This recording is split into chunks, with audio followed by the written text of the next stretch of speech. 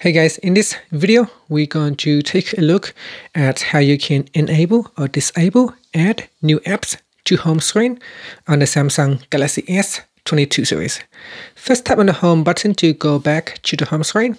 And from the home screen, swipe down at the top and tap on the settings icon.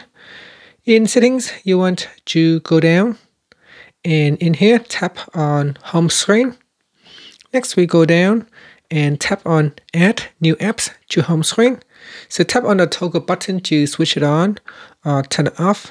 Now if you turn this on after you have installed apps from the Play Store. So here if I go to the Play Store and if I install an app, and after it has finished installing an app, it will automatically also add a shortcut to the home screen.